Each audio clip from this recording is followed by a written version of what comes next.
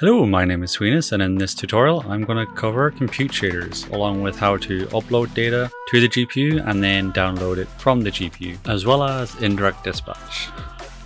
Similar to the previous video, I won't go into too much detail over how compute shaders themselves work. This is more just a quick get you up and running for those who already know how compute shaders work. So I won't be discussing how thread groups work and wave intrinsics and things like that. I won't be going over how to set up a lot of things, as most of it is the same as in the pixel shader, but the parts that are in the scene view extension and then the binding of the shader itself, those will be what's covered, as those will be where the main differences are. I will also go over the shader itself as well. The effect this time will be twofold. The first step will be to take several colors of our choosing and then replace them with other colors, which will work similar to how things work in the pixel shader but with compute shaders. And then the next step will be to take any pixels with a lightness below a certain level and then just make it grayscale, with the second shader being called via indirect dispatch. And as always, if you want to get straight to the code, you can find a link to the GitHub repo in the description.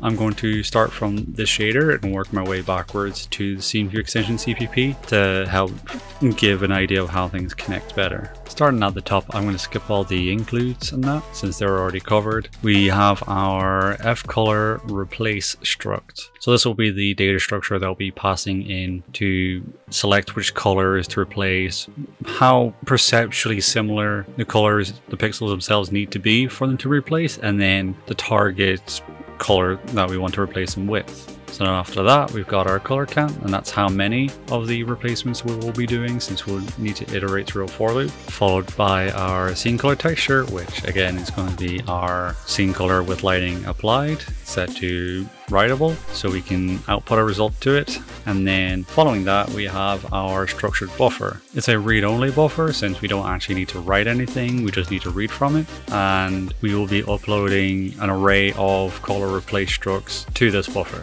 After that, we've got our writable structured buffer, the color replacement count. I'll use this to explain how to download data from the GPU. And then after that, we've got the writable byte address buffer, execute indirect buffer. I'll be setting values in this for the indirect compute dispatch. Now on to our first compute shader. So we've started off with our number of threads for each group, and these threads X and threads Y will be set later on in the fglobal shader class. And our inputs are the current dispatch thread ID and the current group thread ID. After that, we have our scene color that we sample directly from our scene texture, and then we convert it to HLSL. Then, like in the pixel shader, we've got our defines depending on whether we want to use the lit scene view or the unlit scene view. And here I've got a boolean for an early exit in the loop, and then I've got a temporary variable for our output. And then in our for loop, we're going to iterate through all of our color replaces, test them against the current pixel using the delta E2000 function like before. If it's within the tolerances, I'm going to lerp based on how close it is to the actual value. So if it's 0, it'll be completely lerped to the replacement color, and if it's 1, it'll just maintain its own color. And then we atomically add to the replacement count, set change to true, and break out of the loop. Then if it's changed, we set the color and make sure the value is between 0 and 1. And then in this last part, in the if statement, I've got it set to only run on the very first thread, so it'll only ever run once. I get the dimensions of our texture, and then I perform some calculations. So in the next function that we'll call for indirect dispatch, though, the thread groups will be of size 16 by 16, and since we're doing it over the entire image, we just take our image dimensions and divide it by the size of the group, rounded up to the nearest whole number. And after that, we set the necessary parameters in the byte buffer.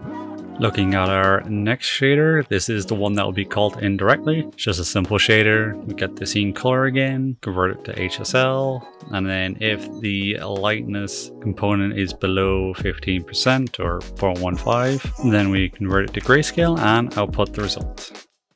Moving to the CPP side of things, I'm now going to implement the global shader class. At the top, we have some constants. These are what's going to be used to set the defines in the shader. And then we have the same as what's in the shader itself, fColor replace, with an f vector 3f instead of a float 3 and float, as you might expect. And following that, we have our parameter struct, and this is for the first shader. So we've got our color count integer, and then we have our texture UAV. And these all map to whatever's in the shaders, and it pretty much works the same way as it would for the pixel shaders. The UAV seems to be a bit different. Generally speaking, from what I understand, it's for the compute shader only, but there is a UAV pass available in the pixel shader utils. And then for the shader class itself, like before, declare, set the parameter type, and then use the shade use parameter struct macro, then show compile function, and then where it's slightly different is in the modify compilation environment. Since we're using UAVs, we're going to make sure we add this flag to the compiler flags, and then we have our defines set then for the shader itself. And likewise for the indirect compute, since we've only got one input output, that's all we need, and pretty much all the same thing. And the implement shader type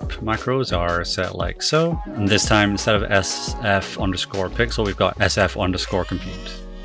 And now we're going to head into the scene view extension, but before I go into the CPP, I'm just going to show you the header, as there is a slight difference. So at the top, we've got our readback pointer, and then we've got an array for the color replacement counts. This is so that the value isn't lost on each frame. Then I've also included the destructor as well.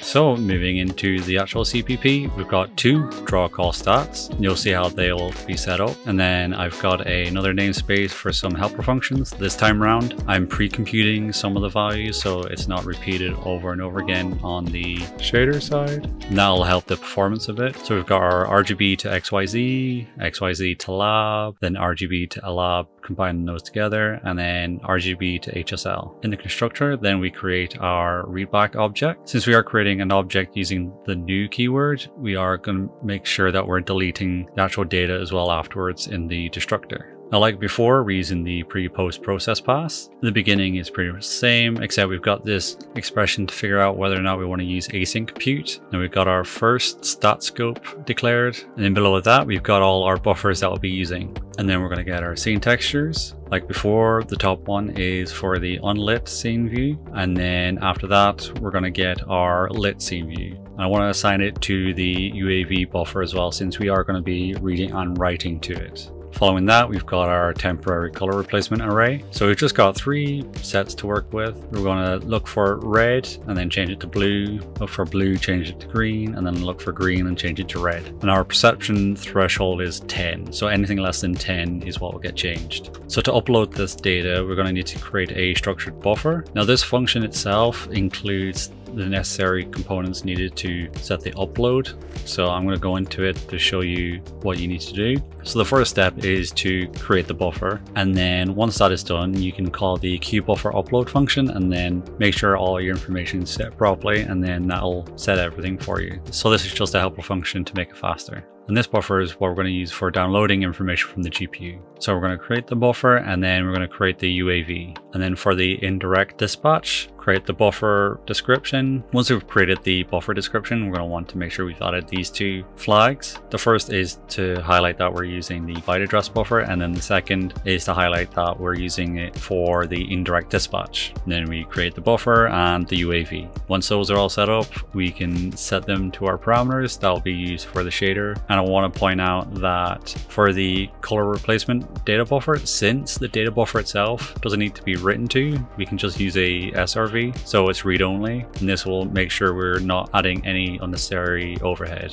Now here's where it starts getting really different from the pixel shader. So instead of using the viewport size, which will be your 1080p or your 1920 by 1080, we need to set the group count. Now there is a nice useful helper function to do that, where all we need to do is put in the thread count, and because we're doing a screen pass, we can basically use the actual viewport size or the resolution, and then what will happen is that it'll divide the group count by the thread count, same as in the shader basically, to get the total group count. And then we're going to use the compute shader utils instead of pixel shader utils to add a pass.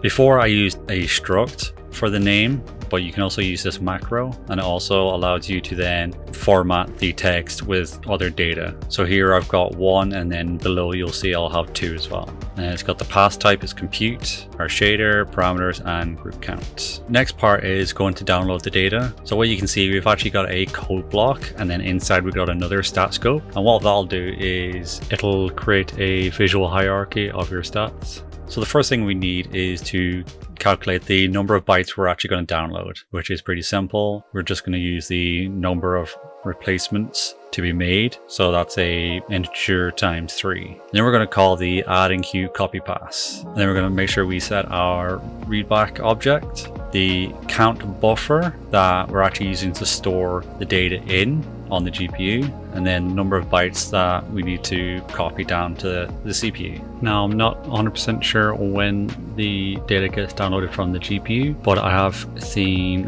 this part put into an async function, so you can get it whenever. Otherwise, it should be ready the next time this function gets called. So I'm going to empty the color replacement counts array so we can start from scratch. And to get the data, we call the lock function on the readback object, passing in the number of bytes, which gives us the pointer to the first element of the array. And we copy those values into our array, and then we call the unlock function. Next, we're going to go over the indirect compute. So the parameters this time are fairly simple. We've just got the scene color texture, which is the UAV. And then I'm going to create a flagged enum. So depending on if it's async compute or not, I'm going to use either or. You cannot use both. I believe it throws an error. Then we get the shader, and then our indirect argument offset. So like I mentioned before, instead of using a helper function, we're just going to call the add pass on the graph builder itself, passing in the macro with our 2 added to the name, and then our parameters, the pass flags. And then this is how it's done throughout the engine, is we just pass in the lambda, and then inside that we can call it dispatch indirect, passing in all the information we need. And that's pretty much it. And that's all for this video. In the next tutorial, I'm going to cover render targets. More specifically, I'll be covering how you can take something from your pixel or compute shader and get it onto a render target asset in the editor that you can then use in your materials. If you enjoyed this video and found it helpful, please give it a like and subscribe for more. As always, thank you for watching.